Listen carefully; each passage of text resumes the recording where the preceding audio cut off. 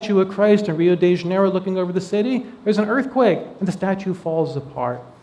So if you rely on Christ, he's going to crumble. He's not going to be there when things get really bad. Then we have people at the Sistine Chapel, okay, and they're all praying in front of the Sistine Chapel. And how are they rewarded for praying and being faithful and waiting in front of the Sistine Chapel? Well, the chapel falls over and falls on them. We have other images like that of religion being something that you can't trust in. Okay? What you do want to trust in is you want to trust in science. You want to trust in each other. Okay? Science is going to build ships, and the ships will survive this terrible apocalypse. Okay? And that's how the film ends. And so once again, here is the message that you see repeated over and over and over again. Don't trust in God. He's not going to be there when things get bad. Trust in other things, all kinds of other things. And they're all over the place. Now, do you know what the budget was for that film? It cost $230 million to produce that film. Okay? That's pocket change compared to the things that are thrown at all of us. Every time you turn on that television set, every time you just pick a magazine off the rack, every time you turn on the radio, you'll hear the other voices saying, don't trust in God. Those voices are immense. They're numerous. They're powerful. How can we survive against this onslaught of other voices? Well, that brings us to our final point, beginning with the letter R. You need reinforcement. And that's on the next slide. Reinforcement. Because no one can do this alone. Okay? Now, in the garden, if you recall, when Adam and Eve faced off with the serpent, they did it alone. They didn't have to. They could have asked God to help them, and he surely would have. And you don't have to do it alone either. And I'm very sad when I see people who are clearly trying to do the Christian life all by themselves because they fall very quickly. Now, the help comes from two places. The first is God. Okay, and we see that in a well-known verse on the next slide. In Psalm 46, we see the words, God is our refuge and strength, and ever-present help in trouble. He is ever-present. He wants to help you. He is happy to help you. And so we can call on him and ask for his help. Now, the other source of help is the fact that throughout the centuries, millions of people have done what I hope you did that brought you here. They've accepted Jesus as their Savior. And they all started working together. They started writing things about their experiences. They got together in churches. They pray for each other. They teach each other. And there's an important verse about that on the next slide. It is from the book of Hebrews in chapter 10, verse 24, where we read, "And let us consider how we may spur one another on toward love and good deeds, not giving up, meeting together, as some are in the habit of doing, but encouraging one another, and all the more as you see the day approaching." So you want to find other believers to help you. You want to find a good church. You know what? This one seems pretty good to me. Okay, so if you're visiting, okay, if you're visiting, consider coming back. Make this your church home. Because you need to have people who also believe in God, who also want to put him first, who also want to turn away from the other voices, who also want to be renewed and have their minds transformed. And once you begin to grow, you can help them. You can spur others on to love and good deeds. You can pray for others. Maybe someday you will teach others. So trust in God, call upon him to help, and find a good body of believers where you can get reinforcement. So let's see if we can pull this all together with our conclusion slide. Today we've asked the question, what's next? What's next after salvation? And so we visited some events from the past. We talked about Revelation, that God created a world, that he populated it with humans, and that he reveals himself to them. And we talked about rebellion. Sadly, the fact that the first humans chose to disobey, and if we're really honest about it, we choose to disobey a whole lot too. Okay, so we have a problem of sin. Fortunately, We cannot help ourselves, but God can. And God is willing. And God loves us and is gracious and is generous. So He created the whole plan of redemption. Now, if you're here and maybe you weren't here last week and you don't know what that is, I know Pastor Sam and others would be happy to talk with you. Please don't leave here without knowing the assurance of salvation that comes through Jesus Christ. If this is making sense to you, please come and talk to us. But for those who have already done that, you ask the question, what comes next? What comes next is we reprioritize. We begin the process of putting God first. We begin the process of replacement, of allowing God's values to replace our wrong-headed, sinful, self-centered values, the pattern of this world. And finally, we get reinforcement. We find a good group of believers who can pray for us and who can help us and encourage us along. And hopefully at some point, we participate in the process and help others. And so if you do all this, what's next? What is next is that you are now participating in the wonderful plan that God has for you. You can look forward to an eternity of looking forward to wonderful things that God will reveal to you as you go through this fantastic adventure with Him. Let's pray together.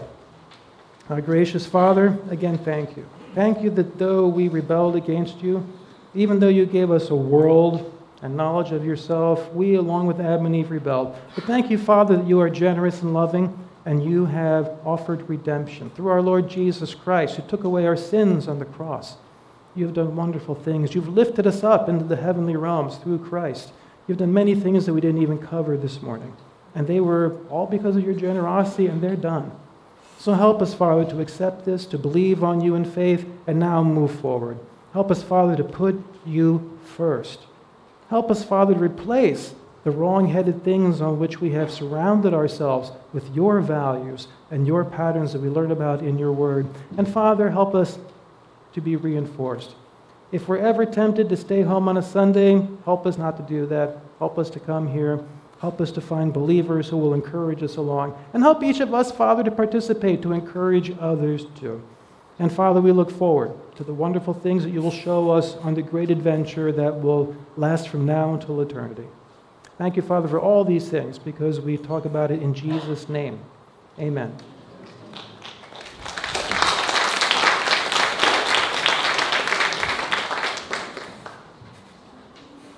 Okay, our church is all about loving God, grow together, and reach the world. So we give days in 27 when the CD is playing. Our doctor in the Philippines, Dr. Alan, will give some. Good morning! Good morning. My name is Alan. I was given the opportunity to join the medical missions in last April. I just want to encourage everyone, each and every one of you, you should join a medical mission this month. It's a very life-changing experience. And I just want to make 3 points this morning. Number one, mission is effective. We see patients, but before we treat patients as doctors, they are required to go to the pastor where the gospel is presented. So everyone that we see goes through a spiritual orientation. And feedback from the pastors, they said that it's very effective in bringing patients to their church. Our church works with local churches in that area, small churches. And at the end of the mission, we give them the names of all the patients that we saw so that they can follow up and invite them to come to church. So it's very, very effective. Second is that God wants us to do it.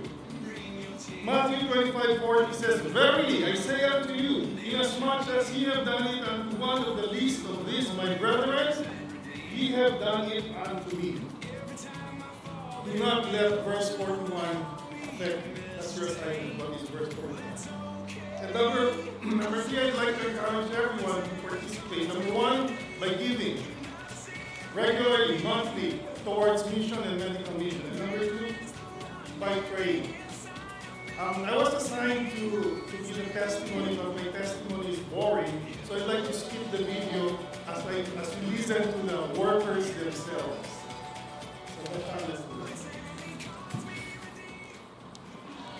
Medical missions, because Jesus healed. So in part, when he healed the spirit, he healed the body first. But the true healing came with the healing of the spirit, healing the relationship with God. And that's the time when true healing of the body came. So, although as humans, we're doing what is humanly possible, in the same way that Jesus showed his compassion to the people, yet there's their physical and their spiritual needs. So that's the reason for doing medical mission. I'm fresh, graduate from medical school, and I'm joining this medical mission because I believe that this is one way where we can reach people here, especially in remote areas, reach them with the gospel, with the love of God. And it's a way, because I'm a doctor and I could help. So yeah, I made time to help in this medical mission. And I hope to do more in the future, of course. And it's my prayer that all of these people here will continue to know God, of course. And along with the physical healing that they receive, they will also receive spiritual healing. And I hope you all will also pray for all the other medical missions that we'll be having in the future. Thank you, and God bless you. I've been in the missions for God's glory, to glorify the Lord, that we doing this for evangelism also, so that we can share the love of Jesus. Okay?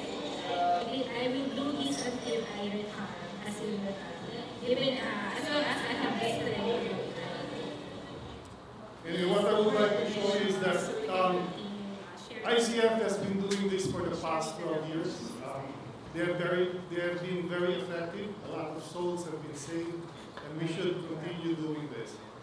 And these workers have been our partners, and we should pray for them. Most of them are full-time doctors and dentists, and they have dedicated their lives for glorifying the Lord through their professions. So I'd like to thank the members of the missions committee, Rory, Elisa, for doing this. Thank you.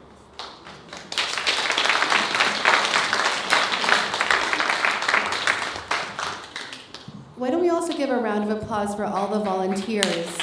We really are so blessed to have just a group of people in this church who are so driven to missions. It's a blessing to have my children see it as well, because then you're also preaching to the future generations what it is to reach out and also, save those who are far away. So why don't we all rise? Just a reminder, the missions offering is also going to be going around because it's Mission Sunday. So just be mindful if you're moved to also give to missions, please do. And let's all close in with a song, shall we? Sing.